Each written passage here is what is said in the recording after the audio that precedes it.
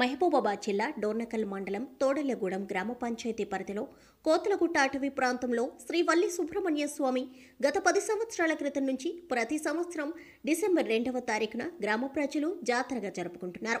ఈ జాతరకి ఇతర రాష్ట్రాల నుంచి కేరళ, తమిళనాడు నుండి భక్తులు వచ్చి సుబ్రహ్మణ్య స్వామిని దర్శించుకుంటారు. ఈ సందర్భంగా గ్రామస్తులు మాట్లాడుతూ ఎంతో ప్రసిద్ధిగాంచిన ఈ దేవస్థానానికి సరైన సౌకర్యాలు లేక భక్తులు తీవ్ర ఇబ్బందులు పడుతున్నారు.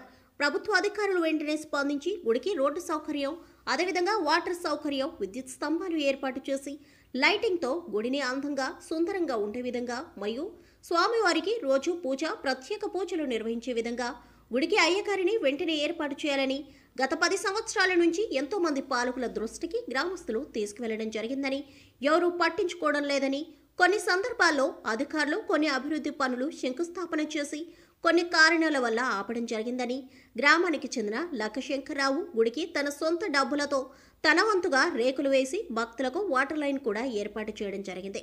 అదేవిధంగా గ్రామస్తుల సహకారంతో అన్నదాన కార్యక్రమం చేయడం జరుగుతుందని, ఏది ఏమైనా కానీ గుడి అభివృద్ధి చెందాలంటే ప్రభుత్వం అధికారులు వెంటనే స్పందించి మళ్లీ వచ్చే జాతర కల్లా భక్తులకు ఎటువంటి అసౌకర్యం కలగకుండా గుడిని అభివృద్ధి దిశగా పనులు ప్రారంభించాలని స్థానిక ఎమ్మెల్యే గారిని మరియు ప్రభుత్వ అధికారులను గ్రామస్తులు వేడుకున్నారు. ఈ కార్యక్రమంలో లక్కశంకర్, నిరుడు భద్రకాళి, తేనె సతీష్, లాలయ్య మరియు గ్రామస్తులు పాల్గొన్నారు. ఈ దేవాలయానికి సహకరించి పెద్ద దృష్టికి తీసుకెళ్లి దేవాలయం కట్టించవలసిందిగా ప్రభుత్వానికి కోరుతున్నాం. అదేవిధంగా 2000 భద్రాచలం ఎండోమెంట్ వారు కూడా ఇక్కడ రావడం జరిగింది. ఈ దేవాలయాన్ని ఈ గుట్టని వాళ్ళకి అప్పచెప్తే దేవాలయం కట్టిస్తామని వాళ్ళు మాట ఇచ్చారు.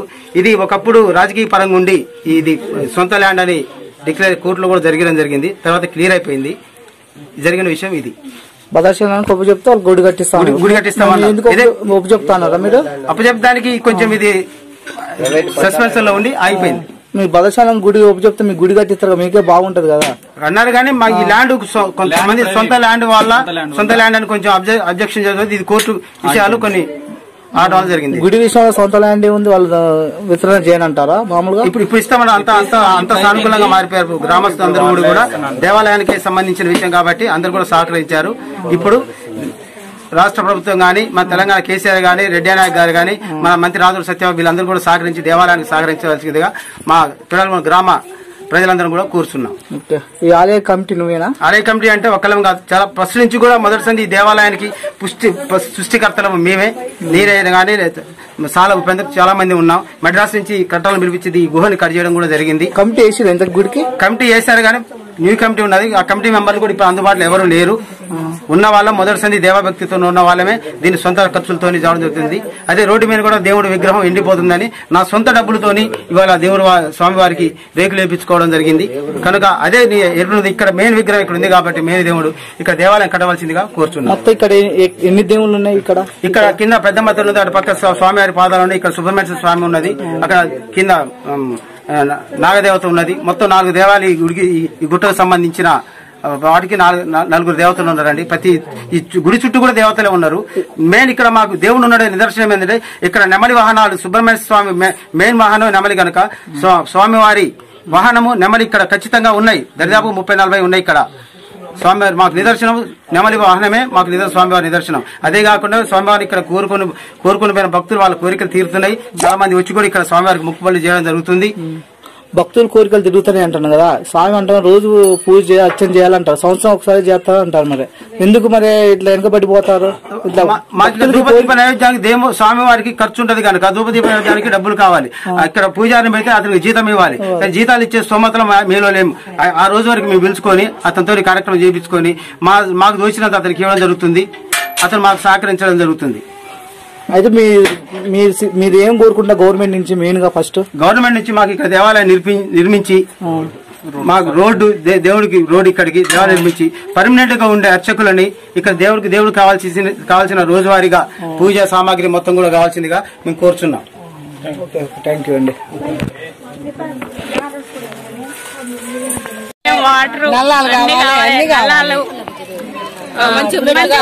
గుడి కట్టియాలి, గుడికి రోడ్డు వేయాలి, పంపులు పెట్టాలి, లైట్లు పెట్టాలి, అన్ని పెట్టాలి. మంత్రి గారు అన్ని సాయం చేయాలి. మాకు మా ఊరు వెనకబడి ఉంటుంది. మొన్న మంత్రి గారు మీ ఊరు వచ్చి ఎందుకు అడగలేదు? మా ఊరికి గుడి కావాలి, రోడ్లు కావాలి, పప్పులు కావాలి, లైట్లు కావాలి, అన్ని సప్లై కావాలి. మా ఊరు వెనకబడి ఉంటుంది, మా ఊర్లో ఎవరు పట్టించుకోవట్లేదు. మాకు అన్ని సవలతులు కావాలి. సుబ్రహ్మణ్యం సార్ ఎక్కడ తెలిసిందా? మా ఊర్లో తెలిసింది కాబట్టి మాకు అన్ని సవలతులు సాయం చేయాలి. 15 సంవత్సరాల సంది కూడా మా ఊరు పెద్దది, వరంగల్ ఏరియాలనే లేదు ఇంత పెద్ద ఊరు, జిల్లాలనే లేదు ఇంత పెద్ద ఊరు. ఈ ఊర్లో తెలిసింది కాబట్టి మాకు అన్ని సవలతులు కావాలి. మాకు అవి తీరాలి. అవి తీరిన దానికి కూడా మేము అన్ని కావాలి, రోడ్డు కావాలి,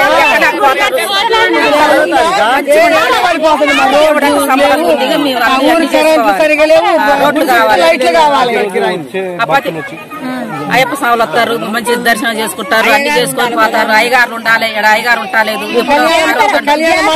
జాతర చేయాలి. పేరు ఆయుష్ ఆచార్య. నేను ఇక్కడ అర్చకం చేస్తున్నాను. ఇక్కడ వల్లి దేవసేన సమేత శ్రీ సుబ్రహ్మణ్య స్వామి వారు వెలిశారు. చాలా పవర్ఫుల్ ఉంది. కాకపోతే ఇక్కడ కొన్ని సదుపాయం లేదండి. పట్టించుకోవడానికి ఇటు పెద్దలు సహకరించట్లేదు, ఇటు అధికారులు కూడా స్పందించట్లేదండి. ఇప్పుడు వెలిసి ఇప్పుడు దగ్గర 10 ఇయర్స్ అయిందండి.